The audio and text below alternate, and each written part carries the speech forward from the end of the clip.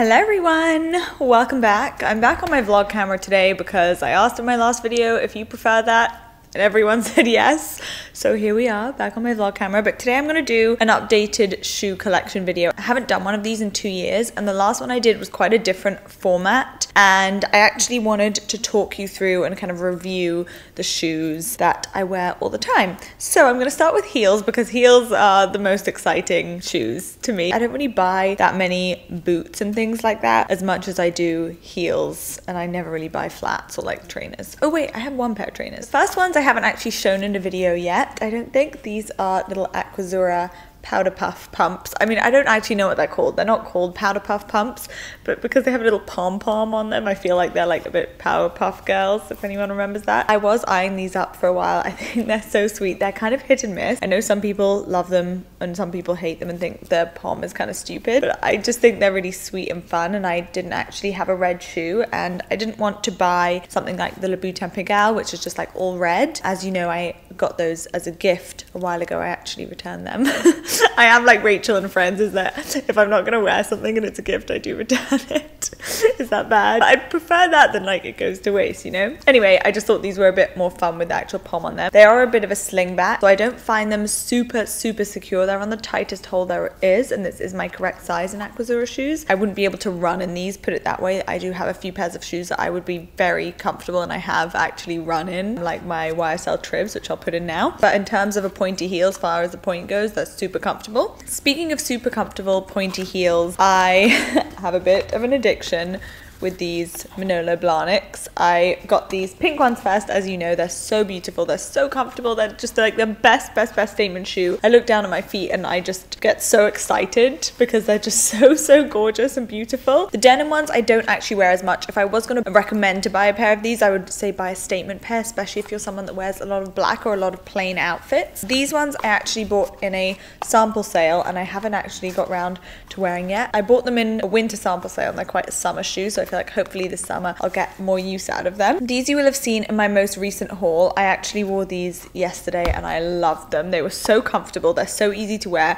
Because this strap of the mule is quite high up your foot does feel secure in it. I was quite worried about that, especially with mules. I feel like the color's actually really easy to wear, especially for me that wears like a lot of pastels and pink. Again, Aquazzura pointy heels are so comfortable. There's something about the point in Aquazzura. It's quite a wide point, so it's not like the ones that are super uncomfortable, the Louboutin Pigalle. They're quite a like tiny point, so your feet just totally die as soon as you put them in. These ones are actually really comfortable. Speaking of Louboutins, these I bought maybe this time last year. I love the shoe. They still actually have this shoe for sale. Oh my gosh, it's the most beautiful elegant heel. It has a little crisscross at the front, which I think is so unique, and then a little mesh lace. These are actually much more comfortable than the Pigalles, I feel like, because the toes are quite open. You get quite a lot of toe cleavage. I can't really wear them for more than 4 or 5 hours, whereas the Manolos I could probably wear for like 8 hours or something like that. The Pigalles I could probably wear for like 2 2 to 3 like maximum. Your foot does feel really secure in them because of the cross strap over the front. These I actually bought, and I copied my friend Philippa, their Charlotte Olympia heel. They create quite a bit of love and hate at the same time. I feel like people either love them or hate them. They have lips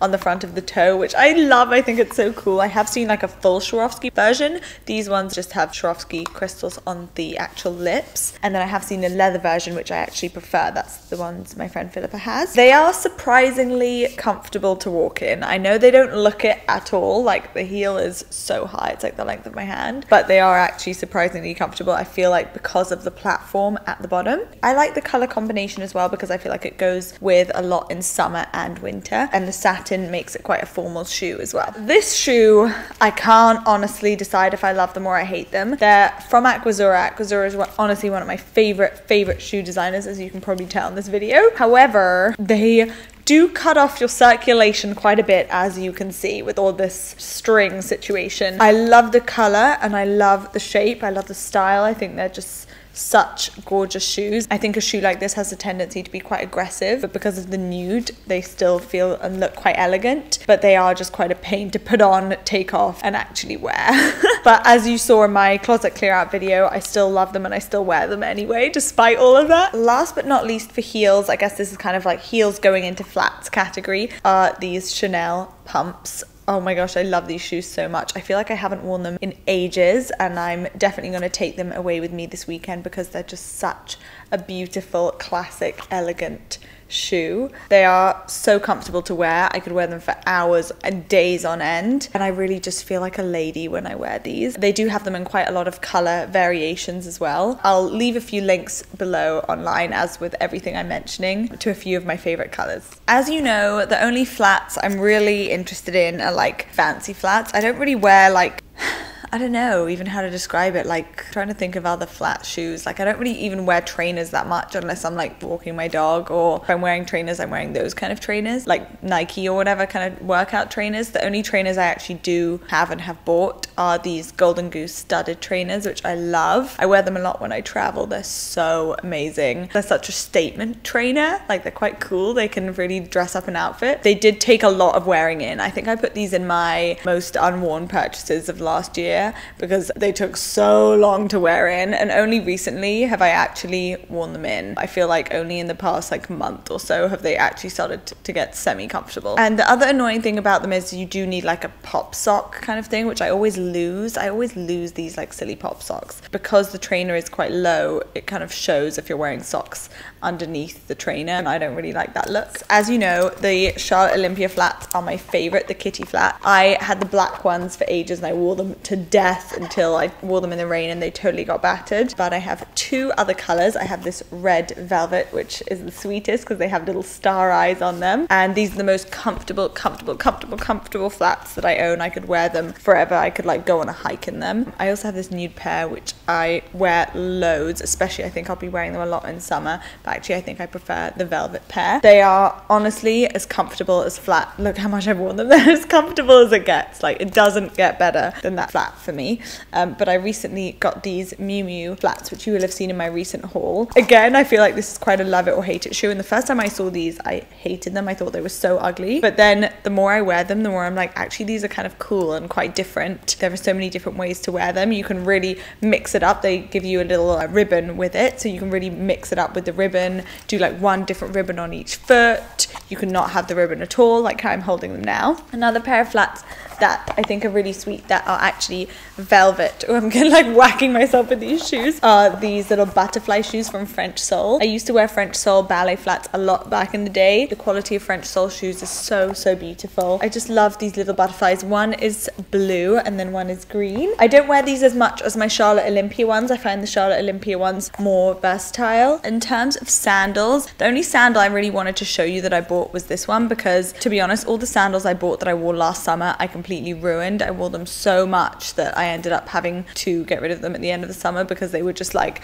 curved to the shape of my foot. I bought these ones recently for this summer. These are the Saint Laurent, I think they're actually called the Trib flats, and I cannot wait to wear them. I will report back on how comfortable they are in terms of the fact that they only hold the front part of your foot, if that makes sense, because I feel like that could get a bit annoying, but also I love that they're just slip on. As you know, these Valentino sandals I'm putting in now I wear a lot, but they're not slip on. Another shoe that I have bought loads of are the Stuart Weitzman, or just general actually over the knee boots. I now have way too many Stuart Weitzman colors than I would like to admit that I have, but to be honest they are the best over the knee boot that I've found. I tried this one, which is from Strategia.